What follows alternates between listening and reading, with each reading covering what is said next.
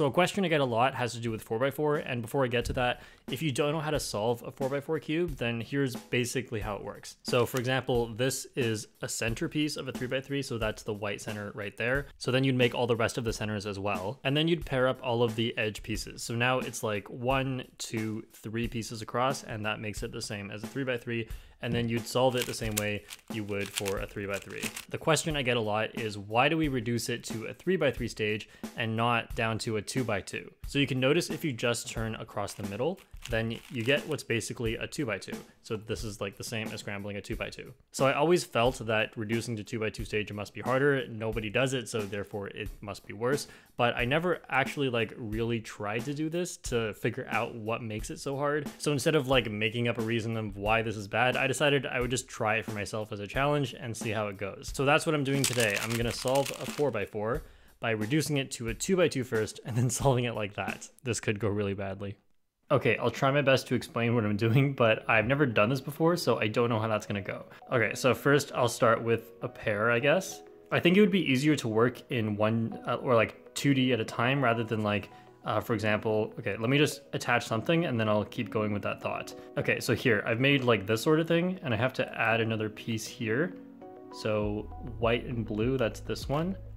So, okay, so when I do this, then the center moves. So my original thought was it would be easier to make one-dimensional things and put them together, because this is two-dimensional. But if I have this separate from these two, then I can put those together, and there we go. So now I have a square, which is 2D, but along this side, it's one-dimensional. So I can then make, I guess, this part to finish off that piece. Yeah, I've given this more thought than I probably should have. But, okay, so white, orange, and orange. So let's get the white and the orange, and then the white orange is this one. Yeah, so I can attach them like that. There's the first piece. Pretty easy. Okay, so these two made a pair. I just paired them up like F2L. You have to make sure that you don't pair it up with the wrong piece. So like, for example, this one, yellow, blue. I can't pair them up like that. And if you put it here, it's just flipped. So this is a pair, and then I think I'll make it on the opposite side of this so I have more room. Okay, so I need a blue center attached to the orange-blue piece. This orange-blue, could this be the right one? Yes. Okay, so I want a blue center attached to it. Gotta make sure I don't disturb that. I'll just remember that's in the back right. So there's my square. I need orange and yellow. So far this is going pretty well. Better than I expected, actually. So orange and yellow, need the orange and yellow piece. So this attached to the yellow center. Okay, well, I was attaching it to this one. Make that, perfect. And now I have two pieces. I'll preserve them in the back and I'll work here. So where can I get another pair? These two pieces. Okay, so maybe I'll make the yellow-green. So this can be flipped and put right here. So these two are already correct. Then I need the yellow-green piece, this one. What? No, I'm dumb. This is already yellow-green. Okay, I do this all the time with like FMC, finding pairs. I always go for the wrong color. So yellow-green's already here. So no, I'm trying to make like green attached to orange-green. Yeah, I kind of skipped a step. So green, orange-green, that's the wrong one. So I'll attach it to this one, hide this away. Okay, so I can do this and wait, that's wrong. Can use this one instead. There we go. I can hide this. Yellow, orange. Here's yellow. Wait, I want it like this, yellow, orange. So let's see, how can I do this? I can take the orange up. I'll move this, well, some yellow over. I need that color needs to get moved. No. How do I change where this color goes? Okay, just like this. I can just move that block away. So I've made this. I can attach them together. Nice. Okay, 3 out of 4 pieces for the bottom layer, bottom 2 layers. Kind of like I'm doing F2L because it's 2 layers, you know. Moving on to one more piece. This one might be a little harder. I have a pair already. And I want to make red and red blue. So is red blue the right one? Yeah. So this one, let's see. Okay, I'll separate them by moving this into the bottom. And this needs to attach to red over here. So I feel like anything I do, it just breaks something from the bottom. I could use commutators, which I don't want to use. I want to do this as intuitively as possible, but I don't know. I might have to at some point. Okay, I made the pair. And this one. So just move them around a bit. All right, that works. I can pair up this with this like that. Nice. Now I need yellow, blue with yellow, blue in between. I got the yellow and the blue, that's nice. I just need a yellow, blue here. I really want to do this intuitively. Okay, I can change this orientation however I like, but I don't know if that's helping. If I can somehow move this blue one in here. Okay, I think I got it. If I pair these two up, I break this pair right here. But then, I don't know if that's gonna work. Okay, I was thinking I'm gonna insert this one here and solve it, but then the other one just gets broken. So, okay, so I just inserted it a different way. So I just took this one, and if I insert it from here into here, then I get this one broken with the first move. But if I move it here, then this one gets to be preserved as I do the insert. Okay, and then I can put this one in. Sweet, I've got the first 2 layers of 2x2 pieces. The last 2 layers, I cannot imagine I can still do anything intuitive considering how restricted I already felt on that last pair. Now I don't even have a slot in here I can like throw pieces in. Kind of feels like I'm doing last layer of a 3x3 already. Like how am I gonna, I know I haven't tried anything yet, but I can just feel it. Like, okay, I need to pair up this one with this one, right? How the heck am I gonna do that? Like literally any move I do besides just like, you know, dancing around the top is going to break something I've already made. You know, maybe I'm just not being clever, but I have not figured out how to get this one here without kind of cheating and just using commutators. Okay, I think I'm gonna have to use commutators. So I've been mentioning it a lot. What a commutator is, I'll just actually show you on a different cube first. So I'll show you an example of an edge commutator. So here, I'm moving around 3 pieces at once, and this can be done for corners, edges, or centers. For any piece type, you can do just a 3 cycle that affects nothing else. I'll show you the basic idea of how it works because I suspect I'll be using it a lot. Hopefully you can get it. If you really want to actually know how this works completely, then you can go watch the tutorial. But here, I'll show you this example. So this one needs to go to here because it's white red. Then this one needs to go here, and this needs to go here. So that's a 3 cycle. And what I can do is figure out one move that can solve one of them. So that's going to be this. Once this is solved, I need a way to also put this one into the same spot. So it's just like this one solved, this one got kicked out. The only remaining piece needs to also go to that spot. So the way it's going to go there, you could recognize that FR actually puts it there, but we have to be specific about how that's done.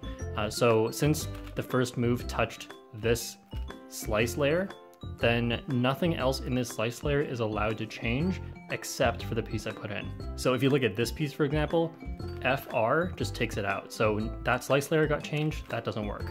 But what I'm gonna do instead is take this one, put it in here with R prime FR. And now this, or everything in the slice layer is still the same as it was before. Then I will just take each of those 2 things I did and undo the first one, and then undo or reverse the second one.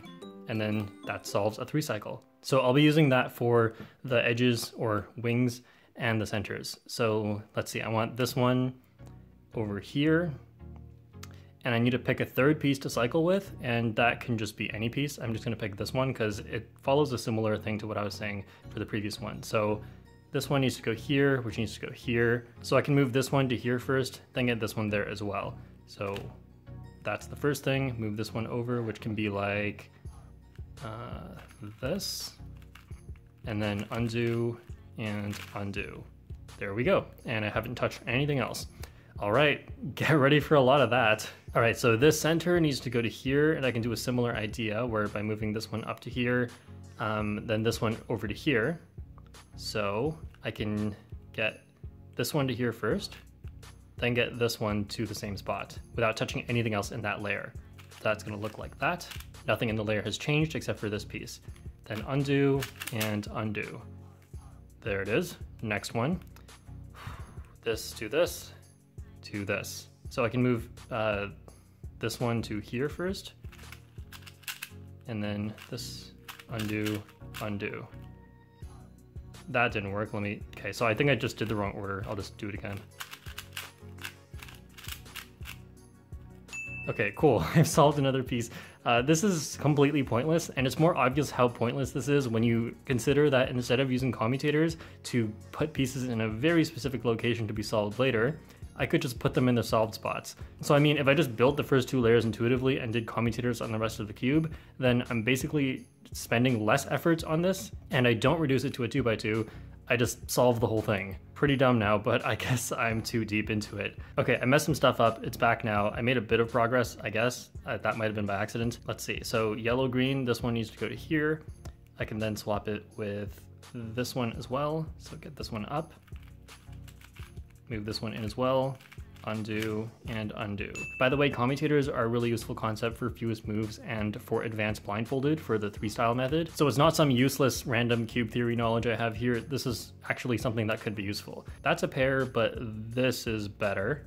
So I think I'll just work on this one. Yeah, this corner's twisted. So I'll twist these 2 and that will solve them. So if this one twists this way, this one twists this way.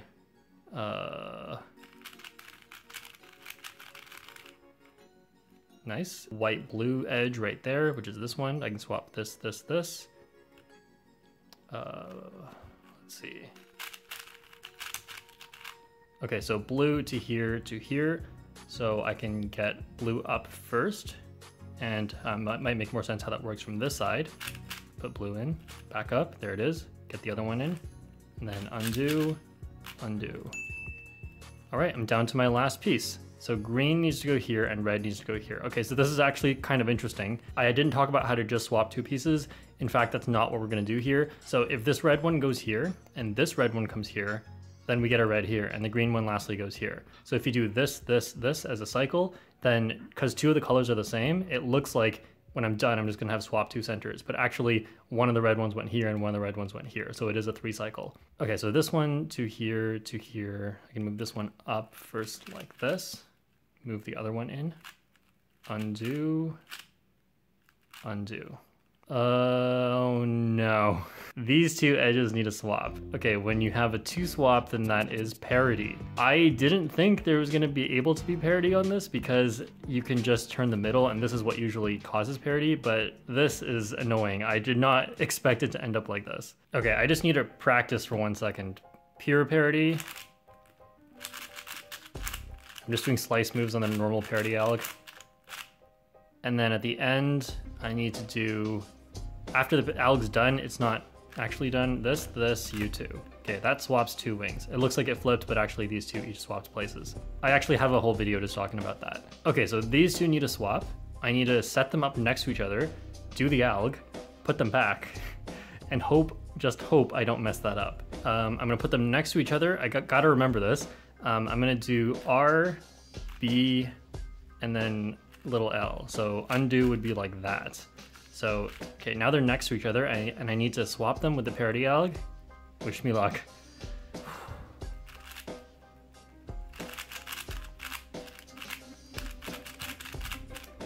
And then, what was it? U2, R prime L, U2? Oh my god, it swaps centers around it as well.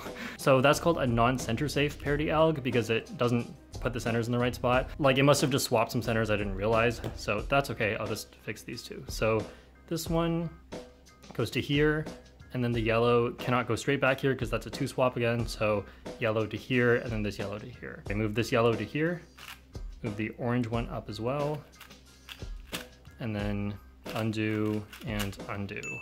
Wow, all that effort for what? I actually forgot that I was trying to reduce to a 2x2 stage. This is so stupid. Okay, so I guess I'm solving like a 2x2 now. Okay, that was definitely not worth it. Okay, so now you know why we don't reduce to a 2x2 stage instead of 3x3, because it is just horrible. So leave a like for my effort. Just kidding, just link this video to anyone if they ever ask the question, why don't we reduce to a 2x2? Because I think this is a pretty good explanation. So if you want to learn more cube theory, like how commutators work or why certain positions are impossible, then check out one of these videos on the end screen. Thanks for watching, I hope you had fun, because I did not, and I'll see you guys next time.